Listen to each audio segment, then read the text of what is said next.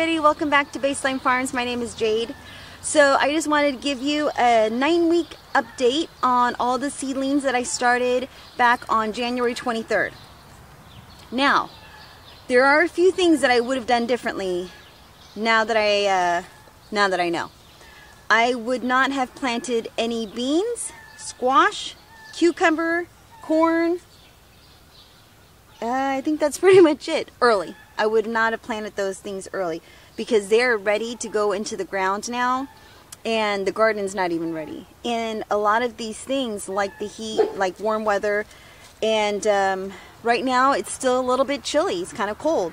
So I'm still putting these in and out of the trailer, and yeah, I'm getting low on space. Plus the tomato seedlings are getting so big. Look how big they are.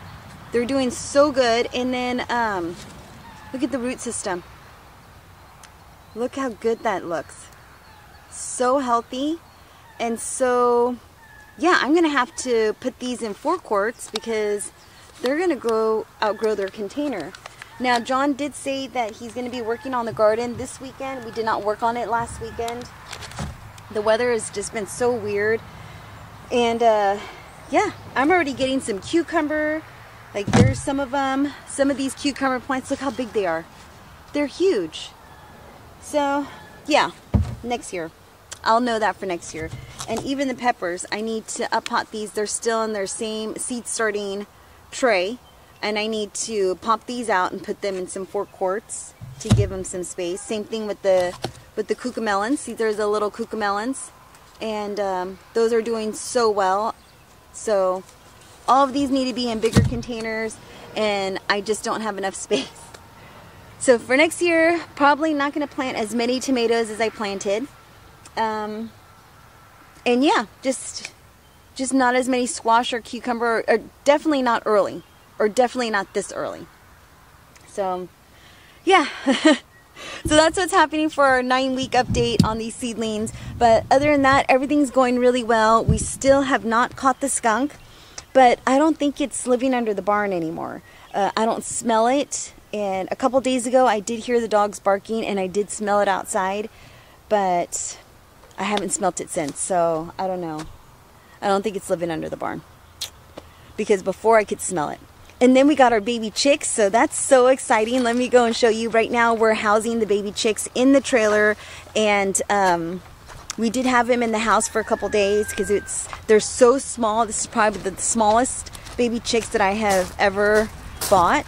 And yeah, so now we've moved them out to the trailer, and yeah, they should stay nice and warm out here.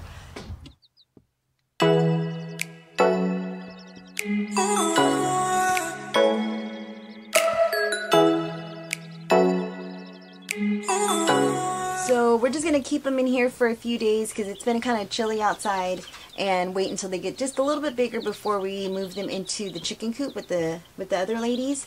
And when we move them in there, I'm just going to go ahead and put them in normally what I do with the baby chicks is I put them in a horse trough, and I just fill it up with some wood shavings, put a light in there, some food and water, and they usually just hang out there until they're ready to be introduced to the flocks, until they get a little bit bigger. So yeah. So right now, they're just so cute. I try to come out here and I try to play with them. Look how cute that is. Oh my god. They're just so adorable. So, who doesn't love baby chicks? These ones are going to be so friendly. I cannot wait until they get bigger. Look how cute they are. Oh my gosh.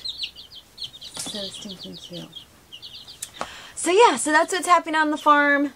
So tomorrow I'm probably going to finish off that quilt, and hopefully maybe plant a couple of containers, because I need to take care of our containers before spring comes, and get on that, because we're going to be starting to work on all the other containers for all the other locations, for all the job sites. And then John has already broken ground on the 2 parks that we are starting. So he's over there right now working on it. He's super excited. We're super excited. And yeah, he did a little video. So I might link it onto this video, or I might just add it onto the channel. So stay tuned for that. I don't know. I have to look at the video. I haven't even seen it yet. But other than that, this is what's happening on the farm. A 9-week update on the seedlings, the little baby chicks, and that's pretty much it. So take care, be safe, and I'll see you in the next video. Bye-bye. Thank you for watching.